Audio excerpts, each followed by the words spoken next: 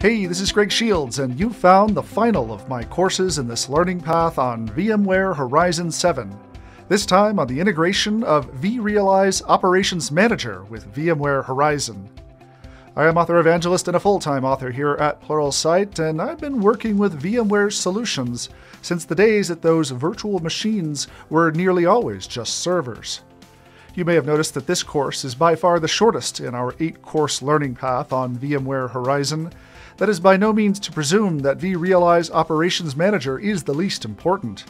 Rather, monitoring a complex environment with dozens of moving parts is arguably your most important task once Horizon's components are assembled and VMs get provisioned to users. That task is best left to another solution in vRealize Operations Manager, or vRops, which we assume here to be already monitoring your hypervisors and vCenter servers. In this course, you'll explore the discrete tasks in integrating that already existing vRealize operations infrastructure into the Horizon View components we've built so far.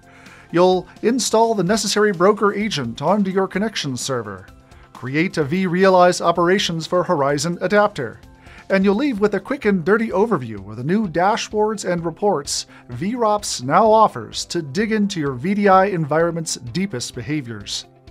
If you've just been tasked with installing and configuring a Horizon 7 environment in your organization, this course is your final stop in brushing up on those skills for success.